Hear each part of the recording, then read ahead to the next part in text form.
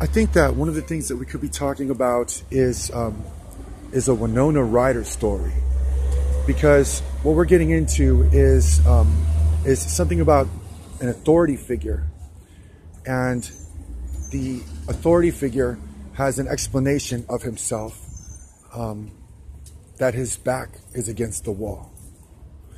And so is that the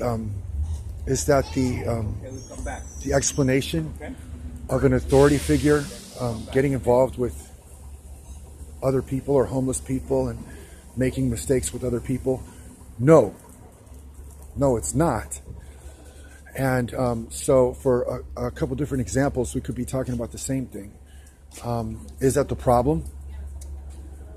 I don't know. What does it look like on my computer? I mean, does it look like these people have an explanation for themselves? You know what I mean?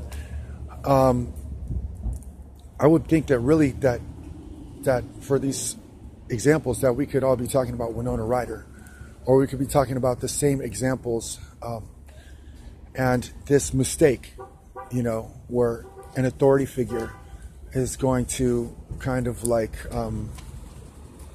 tell somebody that his back is up against the wall. Because, I mean, what does it look like on the computer? And, I mean, I guess you could talk about computers in that way. I think that that we should really be able to learn and understand from this, and not just focus on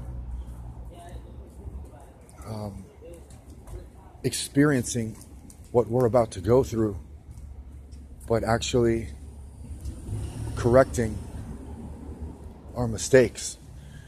And so that's what I would wonder, because that's kind of what that looks like. These people are just out of control. They're just out of control, and every single one of us is like the same thing, like an authority figure with his back up against the wall, right? Well, how did you get your back up against the wall? And what's your back doing up against the wall? You know what I mean? Because that's not the description.